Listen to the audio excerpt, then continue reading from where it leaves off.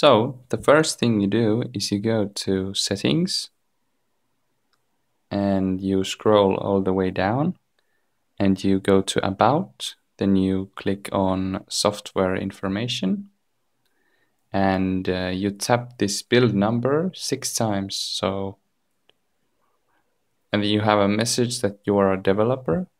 Okay. Then you go back 2 steps and you see this new developer options. You click this and you scroll down until you find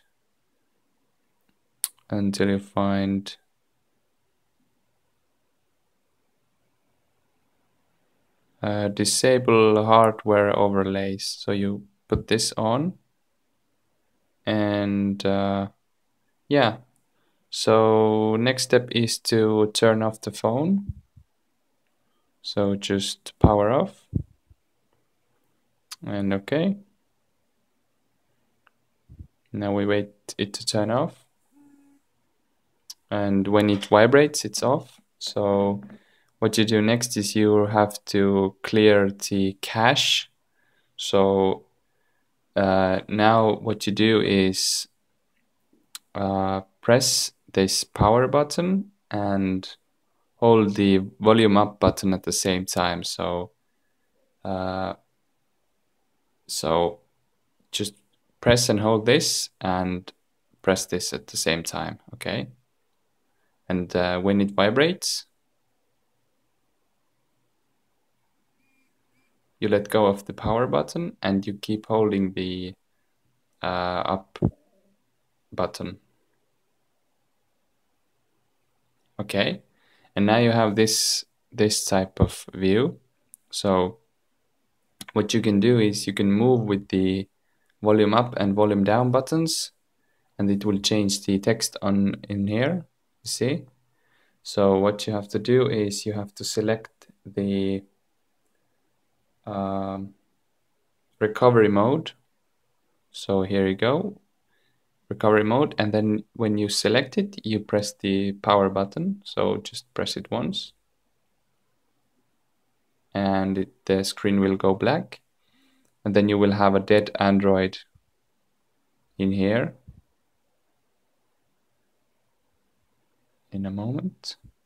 Yes, you see, no command, or it might say anything else as well, but you see this dead Android. And so the next thing you do is you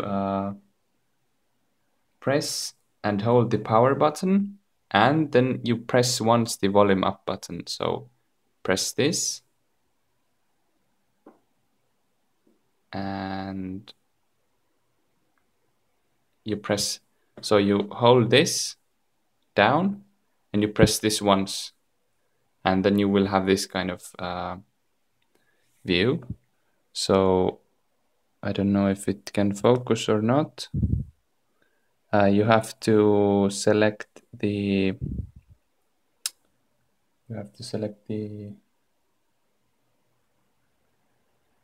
wipe partition cache. So it's this one.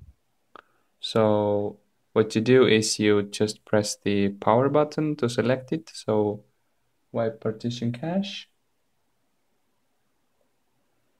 And you press power button and it says wipe cache, and you move down again with this and you select yes and press power button again. Yes. And this might take like something like 10 minutes. So make sure when you start this, you have like 10%, like over 50% battery. So let's see what will happen. It's wiping the cache. I will continue the video when it's wiped, okay?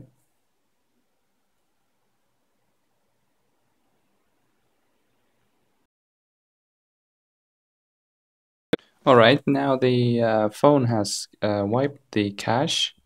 So what you do next is just reboot system now, as it says in the top, And if your selection is like somewhere in here, just move with this. Select the reboot system now, and you just press the power button once, and the phone will reboot. And yeah, this should fix the Zenfone 2 flickering thing.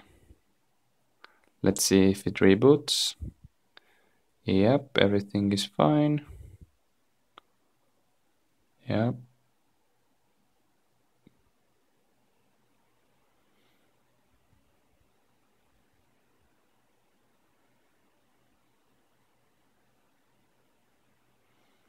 This might take some time.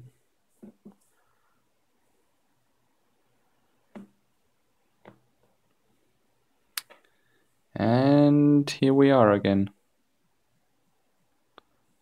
Put your PIN code in, and yeah, for me at least, it doesn't flicker anymore, so it's fixed now. So yeah, hope this helps you, and yeah, have a